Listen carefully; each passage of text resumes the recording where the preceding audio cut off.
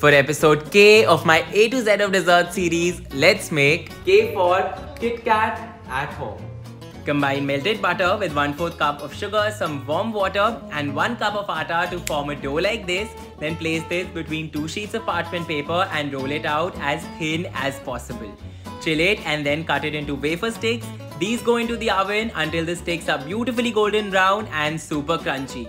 Now layer 3 of these sticks on top of each other with some chocolate ganache and then dip the entire thing in some melted semi-sweet chocolate. Put 2 of these together and then set them in the fridge. This is so good.